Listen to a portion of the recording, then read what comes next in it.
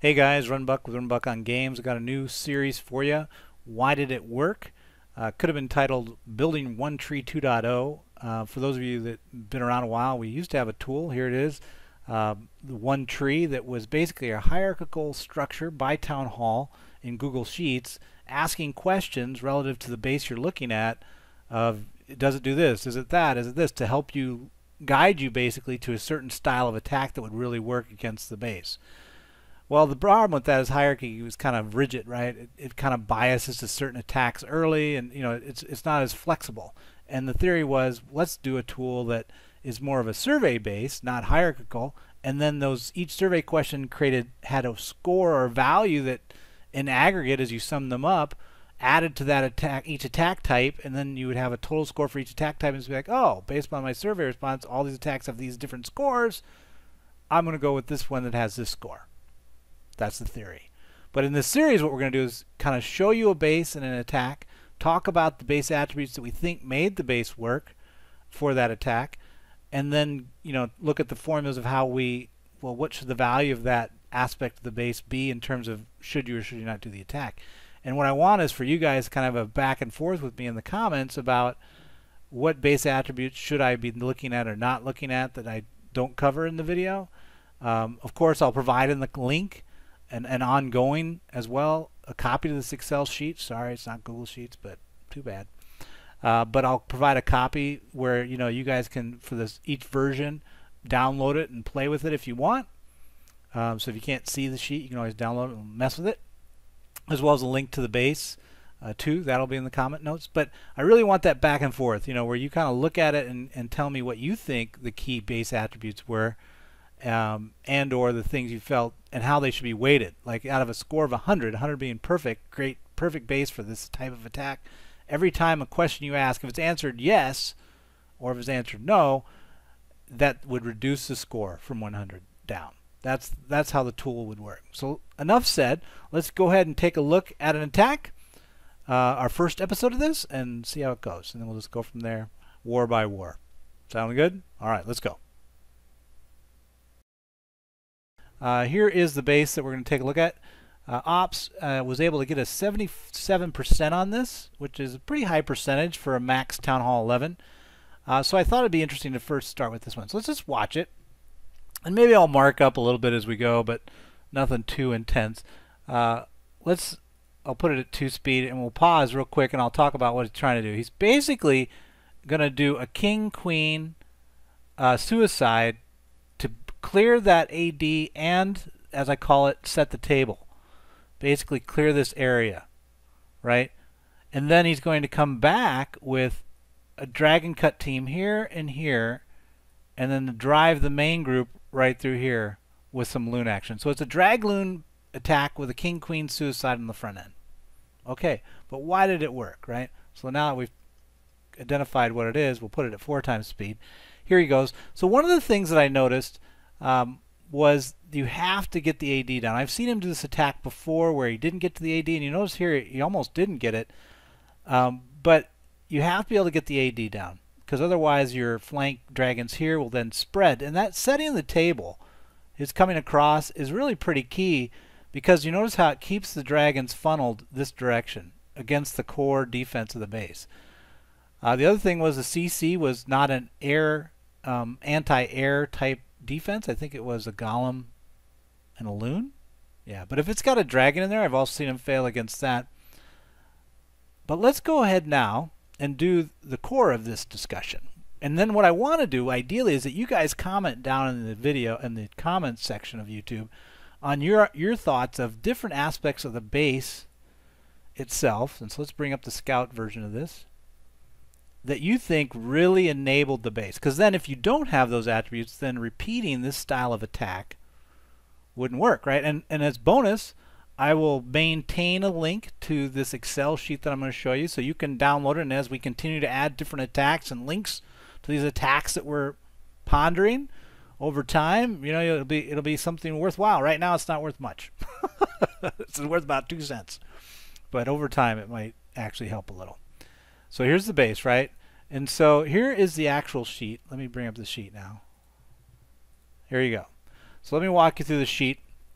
this would be, in theory, these columns would be hidden, and then right here, these questions are what you would answer on a given targeted base, and that would produce a score in each column by formulas that I would set up against what you answered. Right? So you can see here some of the scores being populated, and this is telling you for this attack, 11, Town Hall 11, Dragoon 1, so it's the first Dragoon attack at Town 11 that we're tracking. Ended up with a score, well, this is actually not the scores, I was just testing. But if we actually keyed in what ops had, it was clearly it would be 100%, right? But the more interesting question here is, what questions would you ask? What I think is important right now is, I think target stars are important. So like if you're going for 3 stars, this attack probably doesn't have the push power for 3 on most bases. Maybe it does, you tell me. The other thing is the king-queen level. What I'm doing right now on the king-queen level is I'm trying to say, you know, if it's less than 30, then it's a no-go. And the weights here are doing is it's basically a goal of 100. And if you get a number in here, it's a subtracting weight. So that's actually an error in the formula. But I'll fix that. But so the goal, what I was trying to go for is if it's 30 or above, you would be fine. It would be just basically scaling down from 0 at 40 down to negative 100 at 30. And so I'll fix the 2 formulas for the king and queen, because I think to make that king-queen suicide work, you really need strong heroes. The other thing that was interesting is the base type. So here we have the similar bases tab. Let me move that over. And so my goal here is, you know how certain bases have a certain structure to them? They're different, they have tweaks, but there's a certain style. So I might create a log here in this tab of different styles and give it a name. And I know there's names on the web. And if you guys want to correct me on the name, what this really is called, I'll change it to that. I don't care. But in theory, over time, this would list a bunch of different base types. And if you didn't know what you were, you could look at this similar bases tab. Then the other thing I thought was important was how many expos are down. You notice in the attack itself, they're actually all 4 expos were down, which I think is key. I don't know if you could get away with, like, if they were going 50-50, would it still work? I think what I did is I scaled it up to, if 50-50 were done, I would subtract 50 of 100. So it'd be at 50% weight of score, basically, if you just had expo downs, everything else was good. And maybe that's a little overweighted. You might still be able to push through with all the expos up. Actually, now that I think about it, I'm gonna reduce that. I'm gonna make it like 15. So now every expo that flips up, the scoring goes down by 15. The other thing you notice about the base, let me spread this out a little bit, was the ADs. A lot of them were very close to the edge. And what that allows you to do is, one, it gives you the suicide king shot with the queen, right? So they can get to this 1.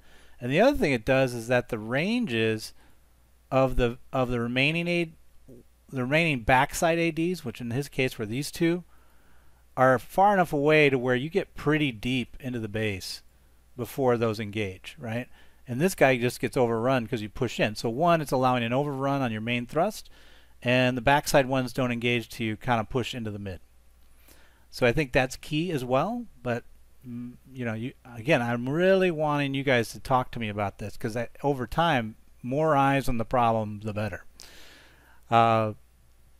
The enemy CC can attack airs, so I said no, but that was a question I thought was important because I've seen him again fail. If it was a dragon, it really tore him up. The Infernos being on single didn't seem to matter, so I could, but I think they're on multi. But if one was on single and the backside, especially, and you didn't use your freeze on that, it could make it the attack a little more complicated. He was using his freeze mostly. He used the front freeze for the queen. He attacked the queen side, and then he on the backside, his freeze was the multi on the backside. And you can see some of that on the attack details here. Like I comment within this, and maybe I should just make this a little bigger. We'll just go this way and then wrap this around. Hang on a minute. But you can kind of see from this, hold on, I'm shrinking. There we go. Doesn't that look a lot better? I think so. I like Excel. And sorry to you guys that are all Google Sheets users and don't have Excel. It's all about what's easiest for me with the retired Rhyhorn, aka Runbuck. So I'm going to use Excel. But notice how my comments here is Kenneth 70 plus king queen getting 1 AD is key, and CC not hitting air. The other thing is if one single multi or Inferno tower need to use freeze on it, I would think, because it's going to really burn down your dragons if you don't. But so that's why that's there. And then the royals, can the queen set the table, meaning get that section of the base taken out? Because think about it, if you didn't set the table, if you didn't have this cut occur where this whole section was taken by the king-queen, the flow of the dragons after this slight, basically semi-cut teams, and the difference between a table and a cut is the depth. See how the table really goes into the base, whereas a cut just kind of gets one level in. You get this run across feeling that you always see with great attacks against Town Hall 10 and 11s. If you didn't have the table and you still did your cuts, right, or you did a very weak king-queen push, right, where you're just here, the dragons might swing out more, right, and never get to this guy or take more damage from here. The spreading of the dragons is a problem, or the spreading of any attack. You need to have the base narrower to be able to do it. You need a narrow run, in my opinion. So that's why that's there. And then lastly, can you freeze the queen in the expo? I say the expo, but really I don't think the expo is key because it's down. So let me change that. It's really the freezing the queen because you're going right in at her. So the front on the front line with an eye tower, maybe, you know, a plus. And if so, and if you can, I don't know if that's if you can't do the attack, but I said -50 for that. But maybe that's like -25. Let me reduce that a little bit because I think you could, if you couldn't freeze the queen, let's say this attack line. If you were in this attack line and you were coming in this way and the queen was, let's say, back here instead, would that queen take out your dragons? She does a lot of damage. That could be a problem. So I think you've got to attack into the queen. Notice how she's here because his freeze dropped right here on the queen itself. Let me fix that. That's too small. There. But his first freeze, whoa, Lord. But his first freeze was right here, you know, basically took the queen out and the sweeper. Second freeze was back here, basically getting the sweeper and the eye tower. And so I think the backside sweeper is more important because you don't want your dragons getting pushed around as they're sitting in the core defense section of the base. You want them to just drive through. So, I mean, the key, so I'm going to stay with just, can you freeze the queen on the front? On the front of the attack. Can you freeze queen on front of attack? Let's just say that. And usually I refer to attacks in the front and back, meaning as you penetrate the base, that's the front, and the back side is the other side past the middle. And then lastly, the spells. Can you freeze backside IT? That's on multi and a sweeper to keep the sweeper out of play. And so we can work on the wording, but so those were the scoring factors that I saw with the base. And really, you know, it's not, in this case, if we had a whole bunch of ones, you'd see a score. And, you know, again, for ops, let me just make this, his target starts, like, really for ops, his whole thing would be, this is just wrong. Well, whatever. We can just make it like this to make it go away. But you're like, dude, I know what you're saying. Runbuck, please stop. All right, but anyway, the score would be 0, right? Or the rating would be 100 instead of -100. And so you'd be like, oh, that's a great attack. So great attacks would be at a score of 100. Horrible attacks would be at a score of 0. We got a formula here that I'll fix. But over time, as we do more and more reviews like this of why did it work, you'll have more and more attacks listed, and then you'll see multiple scores off the same questions, right? So I'll just create more column sets, and then as I create them, then we'll change weightings on different things to try to slowly over time build a scoring that seems to work, that seems to be right? So that's the framework that I'm going for. You know, basically you take a survey, it has generic questions overall for the offense, generic questions for the base overall, and then specific questions that are associated to a town hall level. And then what happens is then we get a scoring sheet off that where you can see all the different attack types that and their scores based upon that information, and you can pick one. And then I might put links, like here's the link where you click on it, and it takes you to the actual link on the attack details page. You can see my comments. You can see the phase, the full, kind of old slang that JTJ uses for the attack itself to kind of give you a feel for how the attack goes. And I'll actually put, once we post this, I'll also put a link on it as another column. I mean, I'll just shift this back because we got room. And so I'll put a link over here where you can actually watch this replay and can see the attack. Right? Sounds good, I would think. So that's it. So again, what I really want to hear from you guys is as you look at the base and you think about, oh, now it's mad at me, and you think about the list that I created, the things that I flagged as questions where these X's are, do you think those should be weighted more or less, right, off of a score of 100, and the questions, if they're not answered correctly, reduce the score from 100? Do you think that we should have certain ones factored more or less? Do you think, you can just comment on what they are if you can't see it. You can, again, I'll put a link out here so you can look at the formulas if you want, change them, do whatever you want. But also if I'm missing questions that you think are critical to why this attack worked, and then we'll go from there. Sound like a fun project for everybody to kind of collaborate on? I think so. All right, let's get to it. Worst case, I'll just work by myself. Bye. Talk to you later. What am I gonna do? My clan sucks. Hey, it's JTJ. I think that's an all-out attack. No, it's the legendary JTJU. JTJU.